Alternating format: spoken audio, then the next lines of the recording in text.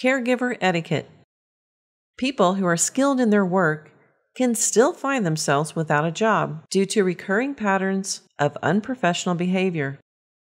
As a caregiver, you hold a significant amount of responsibility. Seniors require a lot of constant care, and some may not be as friendly as you hoped. This can make the job difficult some days, but it's always important to maintain proper etiquette. Building a relationship with your client can take time. That relationship starts with you showing your client that you are dependable by showing up to work on time. So be responsible and show up when you're scheduled. When you expect to be out of work, plan ahead and give the agency and the client plenty of notice. Let's review some basics of caregiver etiquette. Golden rules of caregiving etiquette. Think of others before yourself. Make your client feel at ease. Respond when spoken to. Be careful not to talk too much. Be a good listener. Maintain your client's independence. Be understanding and in control of your frustrations. Maintain your composure and try to avoid stress. Focus on your client's needs instead of your own. Maintain confidence. And smile. A smile can go a very long way when working with the aging population. Providing quality caregiving should be authentic and sincere. Caregiver do's and don'ts. Since many caregivers work for multiple agencies, make sure you know what each agency allows because every company is different. Let's go through a few examples. Traveling with the client in your car is not always allowed, so you need to find out if it's allowed with the agency you're working for because of liability issues. If it's not allowed and you get into an accident, the responsibility will fall on you, not the agency. If you decide to take the client in the car to run an errand, does this go against the agency's policy? Make sure and find out. If you decide to run an errand for the client, most agencies do not reimburse for travel, so make sure you are clear on this policy. What is considered light housekeeping? Here are some examples: sweeping, vacuuming, washing dishes, laundry, and light cooking. What is not considered light housekeeping? Cutting the grass for a client and changing light bulbs. Get to know your client. Since you're going to be spending a lot of time with this person, make sure that you show interest in who they are. Ask them about their kids, grandkids, or the career that they had. Ask about their likes and dislikes. The more you know about them will make you a better caregiver. Be sure and share things about yourself. This will ease their anxieties and help the two of you create a bond so they're more likely to let you help them. Anxiety. One of the leading causes of anxiety for clients is encouraging your client to take a shower. Let's watch this demonstration on the best way to handle this situation. She refuses to bathe at all.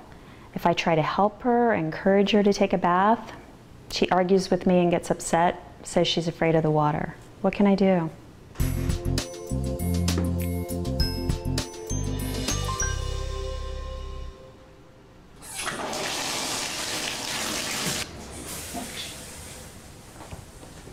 Mom, it's 8 a.m. Time for your shower. Oh, I don't need it. I don't want one. Mom, come on, please. We've gone over this over and over. No, leave me It's been alone. a Don't week. touch me. Come on. It's been a week since your last one. You need one. Please, get undressed.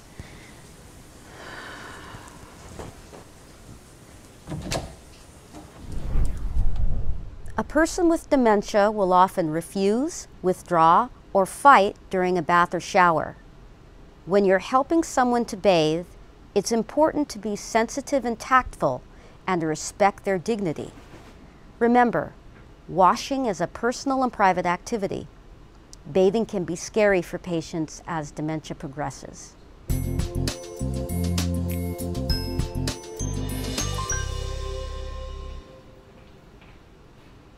Okay, Mom, it's noon. It's time for your spa treatment. Oh, I don't really want to go.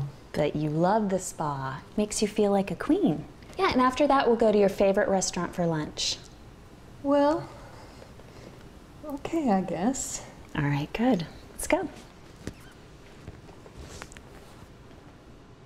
So first, let's start by unbuttoning your shirt. I'm gonna do the top button, and then can you help? Okay. Okay. Good job, Mom. Okay, Mom, I'm gonna put a little water on your toes. No, test it, see if it's okay. How's that feel? Yeah, it's warm. Good. Now let's wash down there. Can you do that by yourself? Yes. Great. There you go. Okay, we're almost finished. I'm going to turn the water pressure on low and fill up this cup with some water. I'm going to stand up. You just sit right here. Okay? Just lean your head back and pour a little bit of water on you. And we're going to gently massage your hair with your favorite gardenia scented shampoo. How does that feel? Yeah. Reassure your loved one that even though bathing is a very personal activity, you're happy to help. Ask how she feels and how she would prefer to do things. Here are some additional tips on how to help your loved one bathe. Be flexible on the time. If your loved one doesn't like to bathe in the morning, try a different time of day. If the word shower or bath causes anxiety, use a different term like spa or get clean. Make the bathroom inviting by using flameless candles, aromatherapy, or soothing music. It's important that your loved one feels safe. Install handrails and use a shower chair.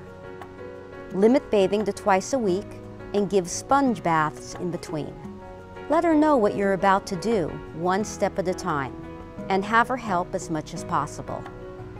Use a towel to drape over her to provide more privacy. If you don't have one available, consider installing a handheld shower head. Being able to aim the water can be helpful and less stressful. Working as a caregiver can be difficult, but it's also very rewarding. Despite the challenges, 83% of caregivers surveyed looked at their experience as a caregiver as a positive one. When another group of caregivers were asked what they enjoyed most about their job, they said they felt like part of a new family. They enjoyed hearing incredible stories.